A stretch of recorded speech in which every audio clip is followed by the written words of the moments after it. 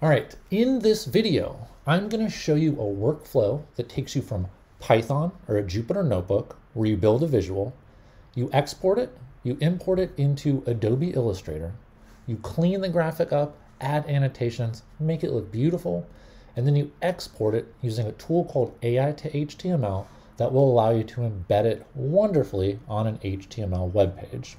If you don't know why you use ai2html, you're going to have to hold on for a bit. But if you're just here to see the wild ride that is this very common data journalism workflow, you're in the right place. So the first thing we're going to do is we're going to read in our data. It's a very boring data set. It's just a list of countries, GDP per capita, life expectancy. I am going to build a scatter plot out of this. Now, when you are building a graphic to take from Python and import into Illustrator and do this whole workflow, it honestly doesn't matter what tool you use to make the graphic. In this case, we're going to be using plot9, which is basically R's ggplot, but for Python. But if you're using pandas, if you're using matplotlib, if you're using Altair or any of those other tools, they're perfectly fine. Pretty much any tool that you can use to build a graph in Jupyter Notebook is going to be okay. So even though we are just using ggplot here, like I said, anything works. So I'm going to be making a scatter plot of GDP per capita versus life expectancy, and I'm going to color every single circle based on the continent of the country. If you want to look at this graphic, looks like this, pretty boring, nothing to write home about. Maybe we'll add a title to it. Here are some countries. I cannot spell. And, you know, I don't really like this gray background here, so we're going to throw a little bit of a default black and white theme on it. You know, this is nothing exciting. It's just a graphic, but it's really all we need, because the real magic comes in when we save it from here and then clean up our visual in Illustrator. So if we want to save this into a file that we can edit, we're going to save it as a chart. I'm going to say, hey, I have a variable called chart, save, what are we going to call it? Countries.svg, and it's going to save. I kind of want confirmation of what chart looks like, so I'm going to type it again, run it again. There are a few warnings here, but they're nothing really to worry about. This is just plot9 talking to us, saying, hey, we saved this as a 6.4 inch by 4.8 inch image, and the file name is countries.svg. We could get rid of that by adding verbose equals false, but honestly, I kind of like the tips. Now, it's saving it as an image of a certain size, and yes, it has to be done in inches. Why? I don't know the answer. Why isn't it pixels? It should be. I want the image to be a little bit bigger. So I'm going to add a figure size onto this, make it maybe 10 inches across, 7 inches tall. Maybe I'll make these dots a little bit bigger. Add a little transparency. And there we go. This is our graphic. Now, when you're saving using, matplotlib, Altair, something else, you will save it using, some other command. The only reason it's chart.save countries.svg is because this is ggplot/plot9. The one important thing about this, though, is it has to be saved as either an SVG or a PDF. Must be SVG or PDF. It cannot be a GIF. It cannot be a PNG. It cannot be a JPEG. If you are importing this into ai2html, the only kinds of files that allow you to treat, let's say, this dot is separate from this dot, this text from separate from this text, is going to be an SVG or a PDF.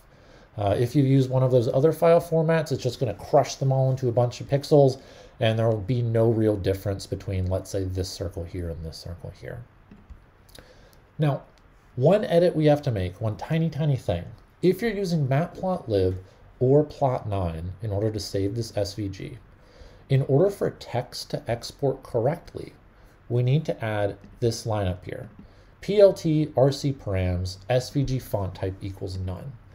If we do not add this line here, the H is going to export as a shape. The E is going to export as a shape. The R, the E, the A, the R, the E, all of these letters are going to export as shapes. Once we add this line though, we can now edit this text inside of Illustrator and we don't have to retype everything. So if you end up in a situation where your text is being weird, make sure that you added SVG font type equals none. And why does this happen? It's a weird like type 3 fonts thing. We don't need to get into it. Just know it's something you have to have there. So one last time, I'm just going to shift enter, shift enter, shift enter, save all this stuff. Wonderful. There we go. We now have countries.svg. I'm going to take countries.svg and I'm going to load it on into Adobe Illustrator. It's going to yell at me. It's going to say clipping will be lost on round trip to Tiny. I don't care. Deja vu sans, an unknown problem occurred. It couldn't find a font. I don't care. It's fine. We'll figure that out in another video. And now we have this delightful, delightful image. Now, why are we using ai2html? Why do we not just take this image and throw it right onto this page? The major issue is if we resize this page, the text in the image is going to get really small. If you watch another video of mine about ai2html, it's a longer intro. It kind of shows you a few examples. When you export from Illustrator using ai2html, it just makes a much better experience for everyone visiting your page. So let's do this. I will make a second video that shows you all of the tips about how to clean this graphic up to make it very nice and presentable in order to turn it into a moderately successful, annotated, nicely colored graphic. For now, let's just do the basics. If we have this black selection tool selected, which is the default way that you're going to be selecting things, if you click, it just selects everything all at the same time and moves all the content around at once. Because we probably want to edit these piece by piece, we want to edit this text, we want to edit this text, we want to delete this legend over here. We want to treat all of these elements separately. In order to treat all of those elements separately, what you have to do is select all of this, Object, Ungroup. You can also click Shift, Command, G, and you just have to keep ungrouping, ungrouping, ungrouping, ungrouping forever and ever. I just hold down Command and Shift and just smash G a handful of times, and then magically after that happens, we can select everything individually. On top of that, we now need to select everything and say Object, Clipping Mask, Release. Object, Clipping Mask, and if there's another one there, also click Release. These two tasks are necessary because when the file is exported as an SVG from Jupyter Notebooks, it just has some extra stuff in it. And do we need those things? Kind of, somewhat, sometimes. But generally speaking, you're always going to do those two steps so you can just interact with the chart in the way that you feel like you should interact with it. First thing we're going to do is we're going to delete this title. I click it, I hit delete, title goes away. The title was important because we were trying to analyze things in our Jupyter Notebook and we wanted to know what the visualization meant, what it was about. But when you export to ai2html, 99 times out of 100, you're working in a newsroom where you're going to be typing the text in the HTML. You're not going to be typing the text in here in Illustrator. Same thing with these axis labels. I don't need them. I'm going to make 60 turn into 60,000.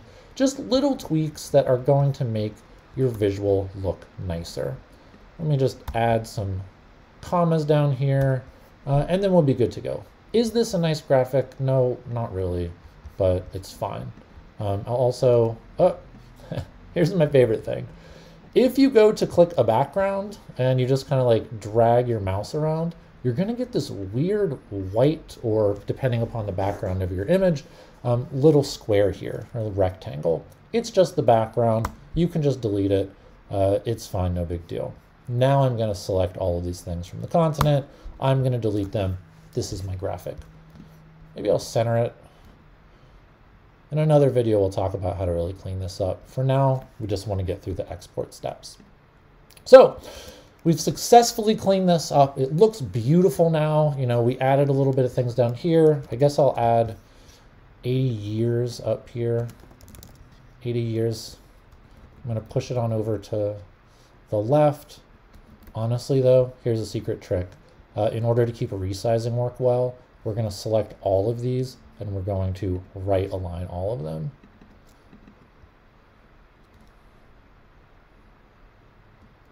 And then we're going to push them all over. Okay, great. Now everything's perfect. The time has come. The time has come to use ai2html. So in order to use ai2html, we're going to go to ai2html.org. We can click how to install ai2html, and then there's like really complicated descriptions that are about moving it to a really crazy location. I don't really care about that. Not going to do it. Just going to right click latest version of the script here, save link as, and I'm going to save it into the same folder as my SVG file or my Jupyter notebook or whatever it is. So wherever I'm currently working on my project, I'm going to save this. You could put it anywhere on your computer. You can put it on your desktop. I don't care. It's just nice if it's in a place where you know where it is. And for me, the place where I know where it is it's going to be sitting in this video folder. Now what I want to do is use the script. So I'm going to go into Illustrator, File, Scripts, Other Script.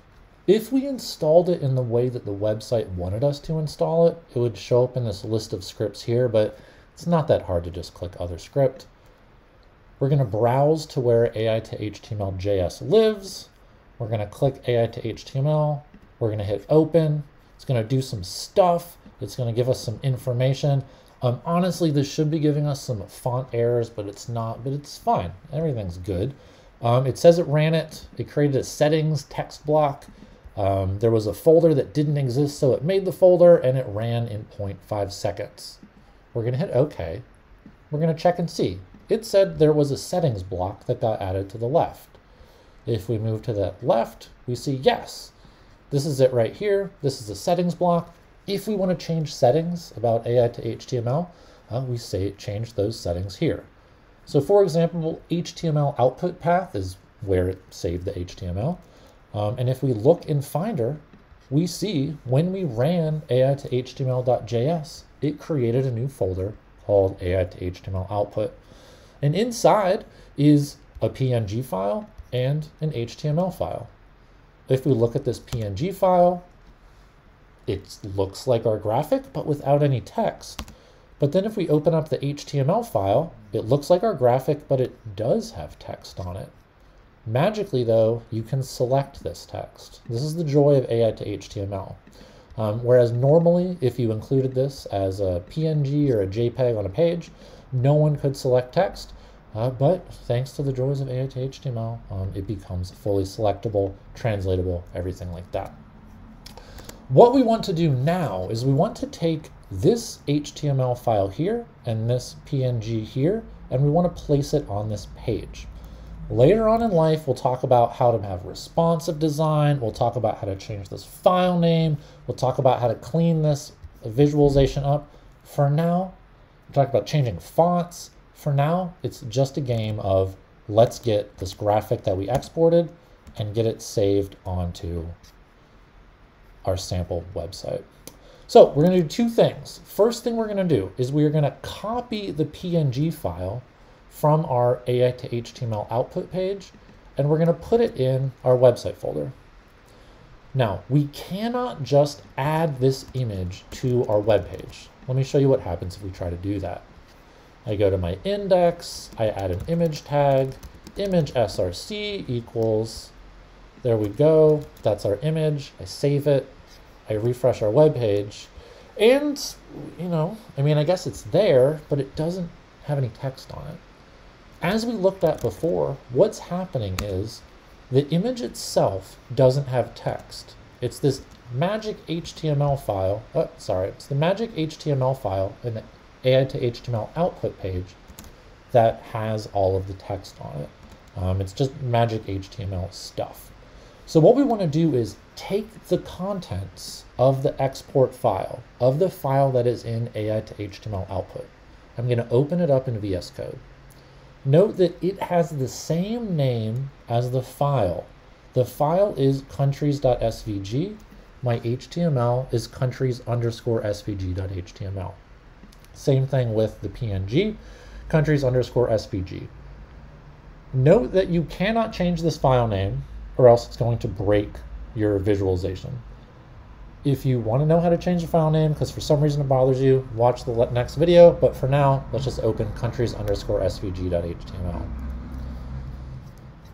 Has a bunch of real fancy looking stuff, a bunch of CSS, a bunch of HTML. We're just going to copy all of this code here. We're going to copy all of this code and we're going to add it into our index.html. So we want it to go in between these two paragraphs of text. I'm going to add a lot of enter symbols in between this so I can cut and paste this and then easily see, oh, here's the end of ai2html. Got a bunch of blank space. Here's the start of the ai2html. Here's a bunch of blank space. So if I need to edit it later in the future, it's easy for me to scroll around on the page and find it. Because this gets really complicated once you have a more complicated graphic with a lot more text annotations. So now that I've pasted it in there, I'm going to save it. I'm going to go back to my web page. I'm going to refresh, and there we go. It's beautiful. It's got some text there. Text is a little small, let's be honest. But you can see that as we resize, the text doesn't get too small for us to read. Granted, the spacing here is a little bit off down at the bottom. Spacing over there seems fine, but this is all stuff we can fix in Illustrator later on. So there you go. That's your ai2html workflow. No matter what you're working on inside of your Jupyter notebook, whether it's matplotlib, whether it's plot9, whether it's Altair, you save everything as an SVG. You make sure that SVG font type equals none, so you get that nice editable text. You open it up, clean it up in Illustrator, run that script from other scripts, and then just copy and paste everything into your index.html. As long as you make sure that PNG is in the same folder as your website, you'll be good to go. So look out for the next video where we will cover some tips and tricks about how to clean up your visual here, how to customize fonts, how to make sure that this doesn't look exactly as ugly as when it came out of Python, but instead looks a little bit better.